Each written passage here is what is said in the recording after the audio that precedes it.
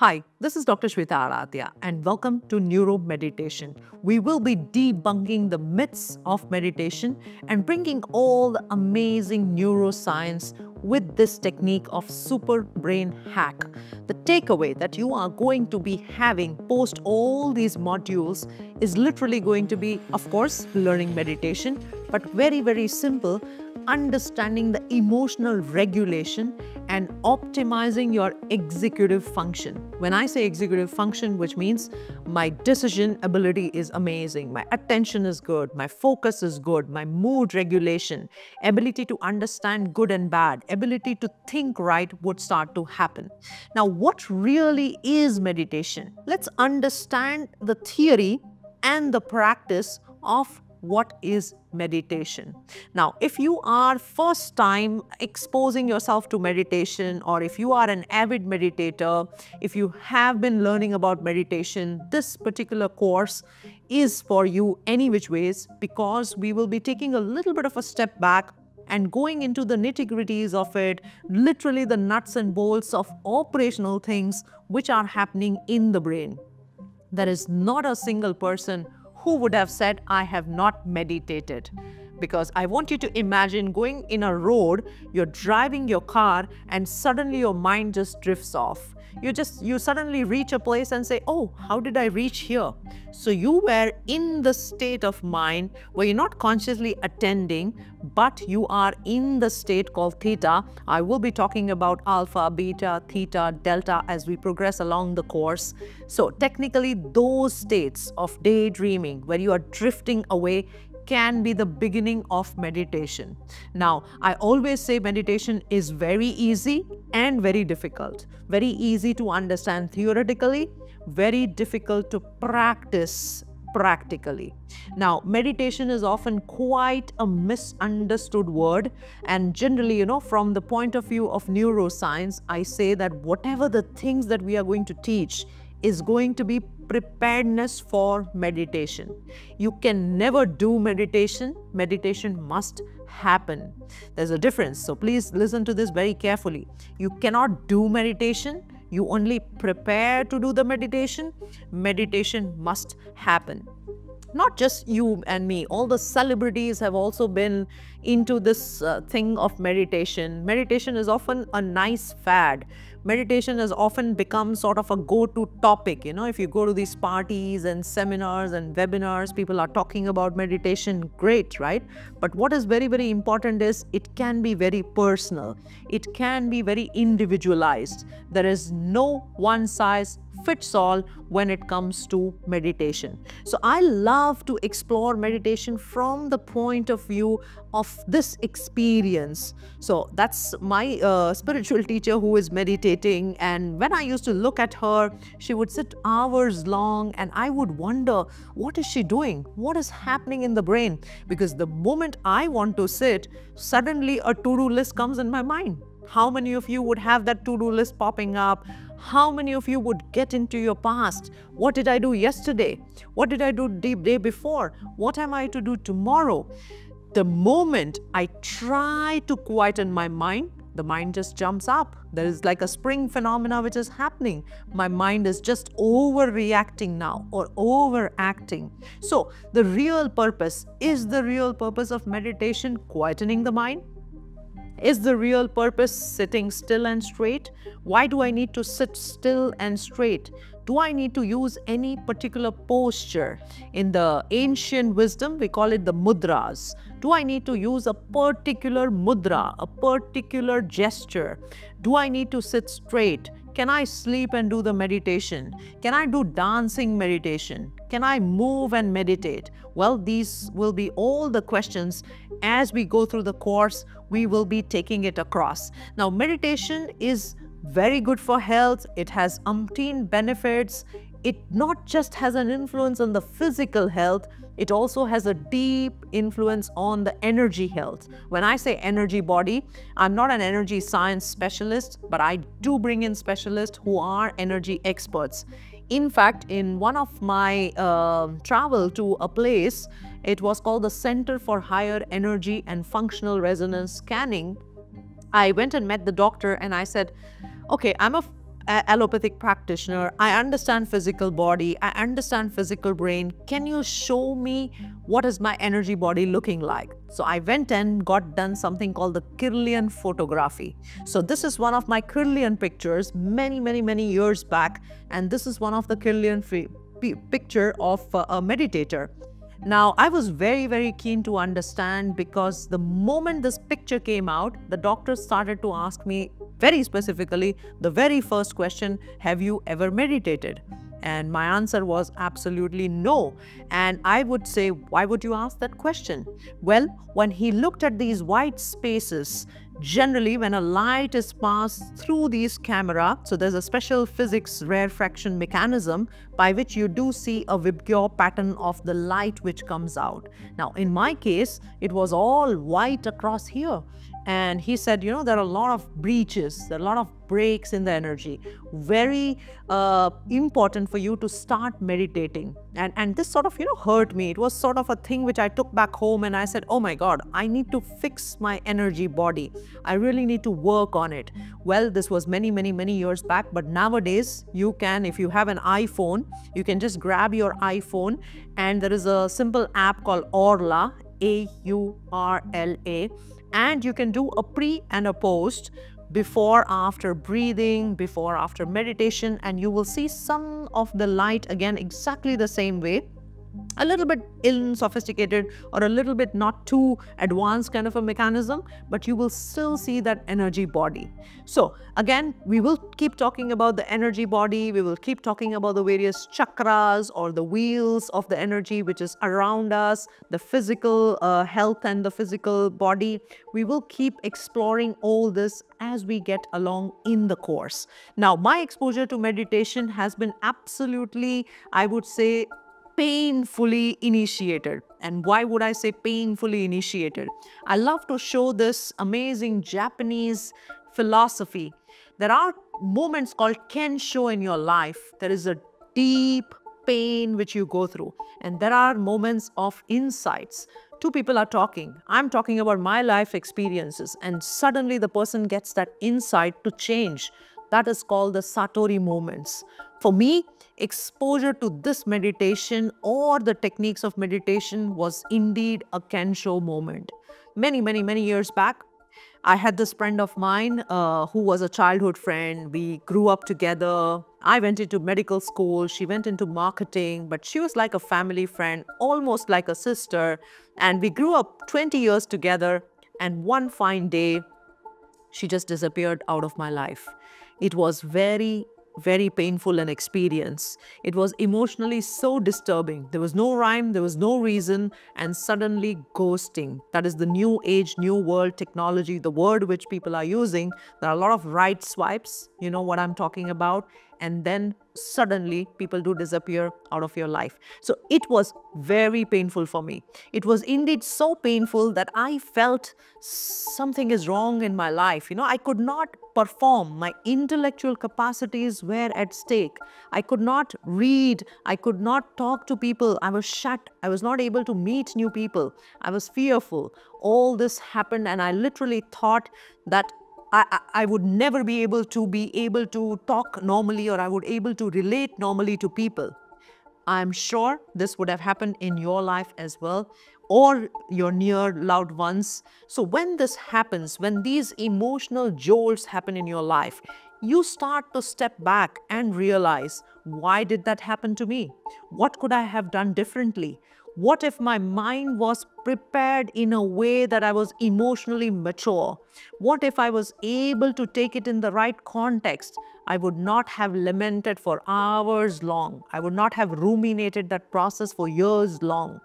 That is what meditation taught me. It allowed me to take a step back. It allowed me to view my mind, to witness my mind, witness all the upheavals, what was happening in the mind, to create that distance and understand that I am not the mind.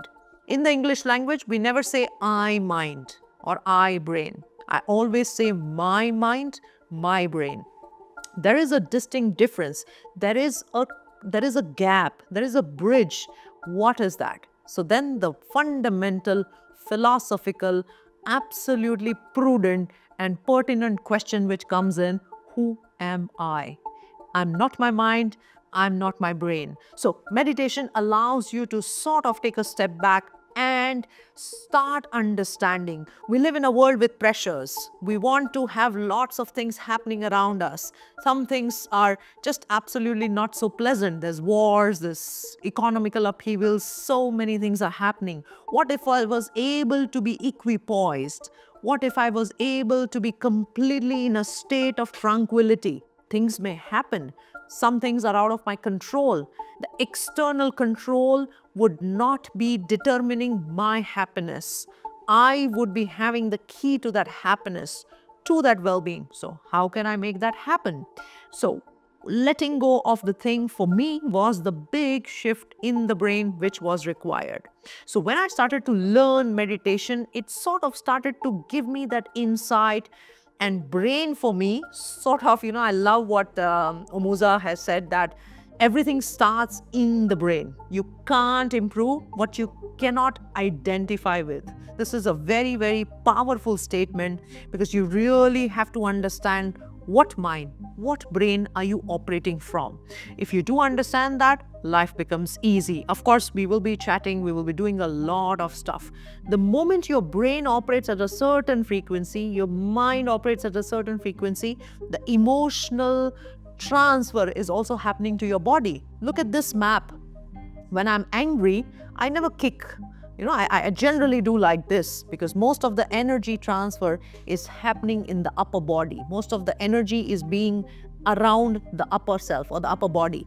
Now look at this. When I am happy, all the energy of the emotions is distilled across at the body. The state of bliss, the state of peace is all giving me this entire diffuse emotional positive energy across. So when I modulate my mind, I modulate my brain, I do modulate my emotional physiological system.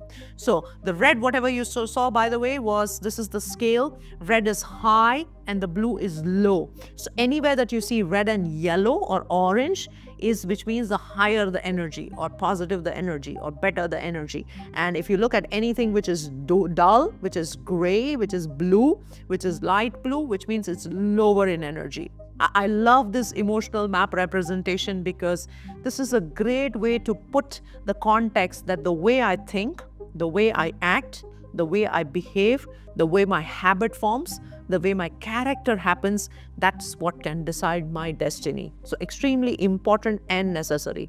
I love some of the books which are in this context. There's a beautiful book which is called The Altered Traits. Some amazing study and work has been given and done. I would definitely recommend going through this book as well.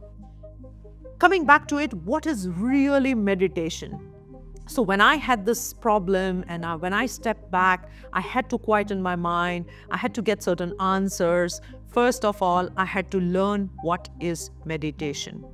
What really is meditation? If you go through the definition, the beautiful thing is there is no universally accepted definition of meditation, which sort of, when I read it the first time, I was quite intrigued and interested. If you go through the Wikipedia, meditation has proven difficult to define, as it covers a wide range of dissimilar practices in different traditions, which is absolutely true. I mean, look at the total number of the meditations or the types of meditations that are known. There's something called the Smriti Dhyan, Jain Dhyan, Mantra Dhyan, Swapna Dhyan, Nidra Dhyan, Transcendental Meditation, Kundalini Meditation, Tratak Meditation, Arupa Dhyan. I'm just skipping a few because it's very important for us as a message to understand that there is something called types of meditation. There's lots and lots of work in the meditation, what has happened over the period of time.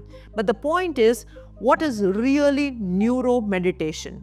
And my entire course is going to be limited to understanding the neuroscience of meditation. Yes, you need to sit straight so that your spine and your mind is aligned. All the thoughts and the channels, the entire flow is uniform.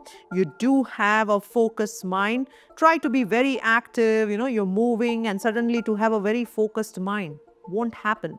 You really need to sit still to make your mind still. Yes, there will be certain more steps into it, certain more this into it, but in the neuromeditation context, what is really happening? What is happening is you're seeing a picture of this particular structure, which is called the limbic system, also called as the emotional cortex. And then there is a bigger cortex, also called the frontal cortex. Fundamentally, we have three brains which are firing. I have brainstem, which is allowing me to breathe, and then my heart is beating. And then I have the emotional system or the limbic system responsible for modulation of fear, fight, flight. I have certain threat coming in. I need to protect. All the love, care, compassion, emotions largely are arising from that limbic system. If the limbic system goes unchecked, which means it is firing, firing, firing, there's a lot of the yellow thing that you're seeing is lighting up of the areas in functional MRI. This is of a person where this is the primary scan before the practice of meditation, when you have a very hyperactive limbic system, which means the person would always be fearful, would not be able to regulate the emotion, impulsivity, not able to focus, not able to have that pain control. So there will be little things would bother. There would always be that flight. There would always be that freeze phenomena which is happening, not ready to avail the entire prefrontal cortex, what is available for attuned communication, judgment, thinking right, good and bad, having future, absolutely less clear and decluttered view of life is all possible through the prefrontal cortex.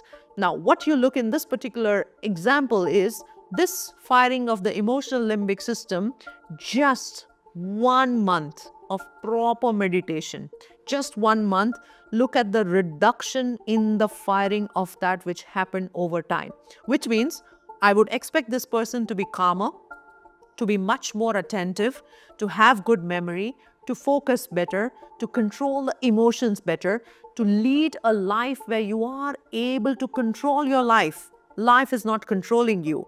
And this would be possible through the practice of neuromeditation. Every mind is different. Every brain is different. We start from a very different perspective. We go on and develop our brains to a different perspective. What is the meditation for you? What is the right thing which suits you? We don't go to one size fits all. What is that individualized technique, that personalized technique?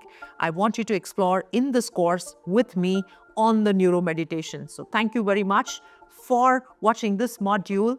We will continue having the module 2, 3, 4 until 8, which will give you the types of meditation, the philosophy, what is happening in the brain when we are meditating, how to meditate. I will actually lead a practical session where we will lead you into the meditation, and I would also be talking about all the literature and scientific facts of health benefits and mental benefits. And I'm sure post the course, you will be absolutely 100% meditating as per your brain and mind, and moving and changing the shift what you have to make it so that you can have a joyous, prosperous, wonderful and happy life. Signing off, Dr. Sweta Adatia. Let's meet in module 2. If you enjoyed watching this neuromeditation episode, then I invite you to come live on Zoom with us on the 19th of April on the third Saturday, where we bring in the entire neuro meditation course. There are 7 modules to it, and I will be personally leading you through the steps of neuro meditation. What kind of meditation is right for you? How much time you should spend learning it? What is the community driving, so that you can help me, I can help you, because this is a very important fundamental of meditation. It takes a while to learn, and it takes a while to remain motivated. All of this, we will be giving more information in the captions below. So I would love to see each of you in our course. Join soon so that we can meet online on Zoom. See ya then.